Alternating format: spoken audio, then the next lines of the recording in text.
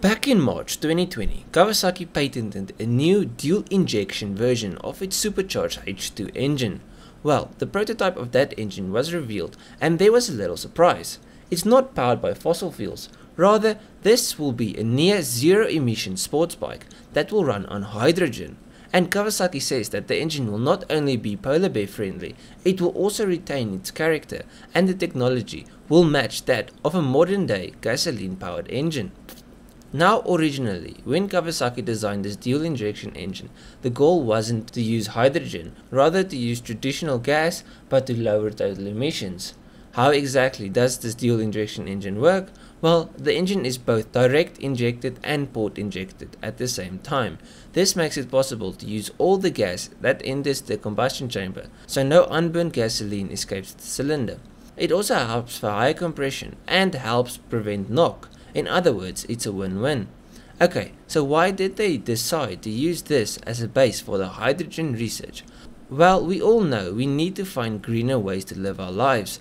And while many companies are working on electric bikes, it's just not the same. The feeling of an engine vibrating and shaking under you, screaming or roaring through the revs as you accelerate to your desired speed is just something no electric can replace. So in order to keep that feeling, we need to find ways to make the internal combustion engine more viable.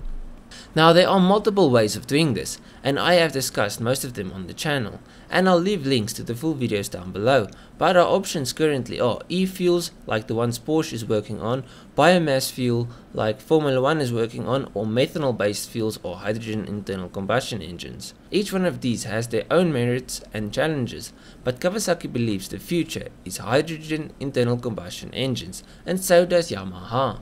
So Yamaha and Kawasaki join forces, and the two companies will work side by side in order to develop hydrogen engines for their future motorcycles.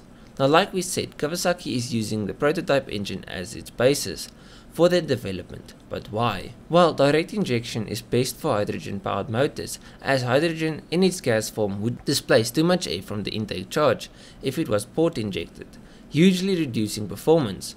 Now we have hydrogen being injected straight into the combustion chamber, as well as charged air coming through the intake by means of the supercharger, which would maximize the total power output the engine would be capable of. Now the thing that makes hydrogen so good is the fact that it has very little bad byproducts, as the byproduct of burning hydrogen is H2O, aka water vapor. But there is one negative: you get other emissions besides water vapor, mainly you get nitrogen oxide, and if you are looking for a zero emission alternative to gas, hydrogen's nitrous oxide emissions take it out of the running, although it's still much better than running normal gas powered engines.